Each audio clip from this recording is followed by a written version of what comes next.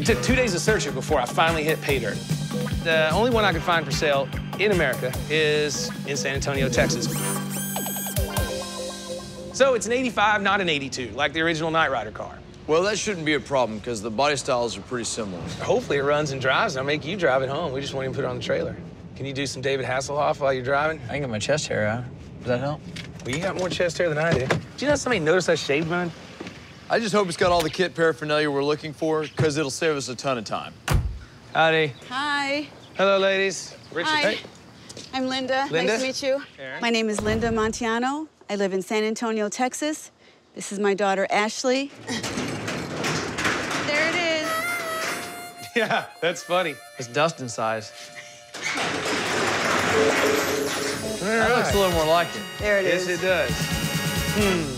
My ex-husband, he likes novelty cars. I think it was a red color. He had this painted, ordered all the electronic parts, and then had somebody install all the electronic parts for him. I just went through a nasty divorce. Thanks to my great lawyer, I was awarded all the cars. Interesting. Oh, it's pretty sweet. I don't know about you, but I feel like I could fight crime in this thing. Beep, boop, beep, beep, beep, beep, beep, boop. So, I'm not seeing any lights. Probably drained the battery. You push, I'll steer. Rumba! There we go. See if it'll fire up, man. Come on, car.